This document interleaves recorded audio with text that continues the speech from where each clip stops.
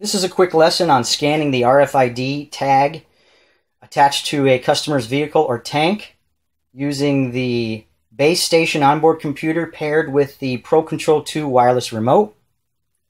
The wireless remote is a multifunction wireless device worn by the driver, used to control the onboard register to allow product to flow or to pause and end that product delivery. Read the meter reading from the end of the hose, scan an RFID tag, plus also have emergency stop functionality, PTO control, throttle control. These are but a few options that are possible through the base remote. The operator will, or the driver will, log on to the system. From the BASEstation log on, we will be then brought to the delivery screen.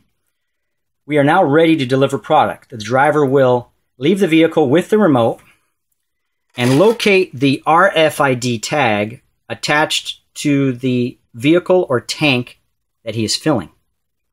Scanning of the RFID tag gives you a valid read and product begins to flow.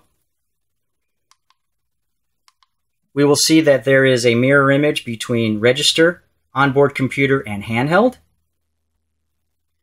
The product delivery can be stopped from the handheld.